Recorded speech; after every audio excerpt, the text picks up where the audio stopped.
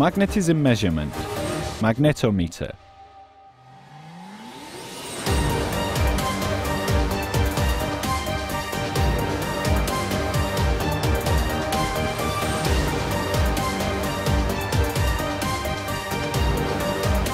Install the super sensor, which is used to measure the magnetism of the ground.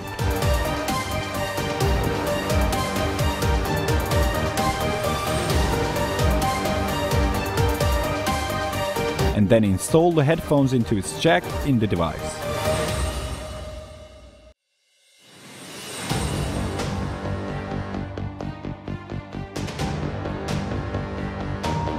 Turn the device on. The language selection screen appears, and the search system selection screen appears. We select the magnetic measurement system, magnetometer, by pressing Enter button. Upon entry, the device will be automatically referred to Mag1 system and can be moved to Mag2 by pressing the magnetometer button once on the right side of the control panel. Before the start of search, you must reset the device, and this is done by long pressing on the magnetometer button.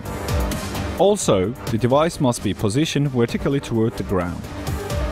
Of course, this process must also take place in an area free of minerals.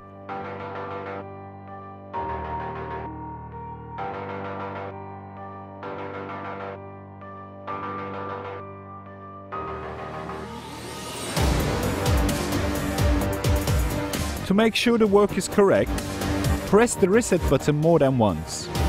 Until the device is idle and does not give any signals or vibrations, and the indicator is at its lowest level, then you can start checking the area that you want. As we pass over spaces or metals, the signal level on the screen will increase.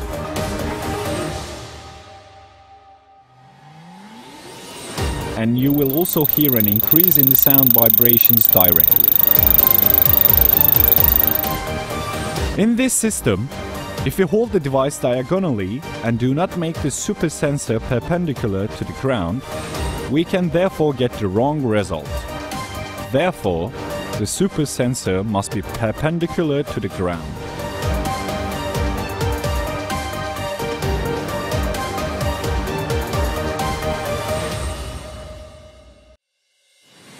You can increase and decrease magnetic sensitivity according to terrain conditions using left and right arrows buttons.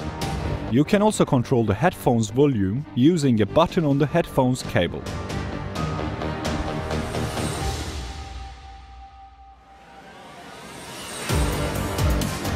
Target indicator. The targets are indicated by the direction of the signal lines to the top.